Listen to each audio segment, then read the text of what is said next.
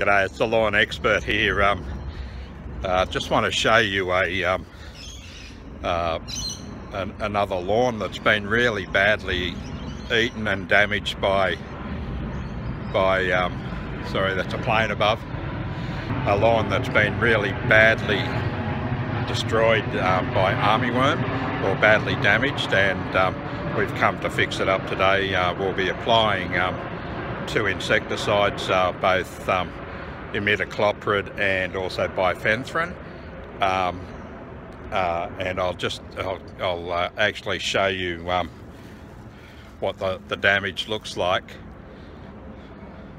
So you can see that in the background, how the buffalo has been badly eaten away. So 2 things we've got to do today is to apply the insecticide, and also to heavily fertilize the damaged area so that the grass can come back nicely before winter sets in.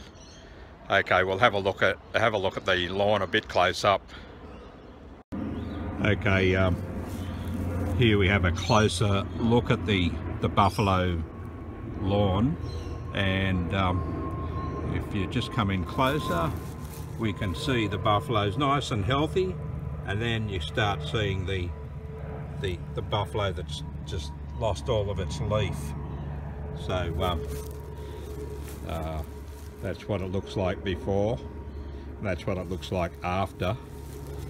And if we come in close, you can see see how the leaf, see there, the leaf has been eaten back really roughly. That's the armyworm damage.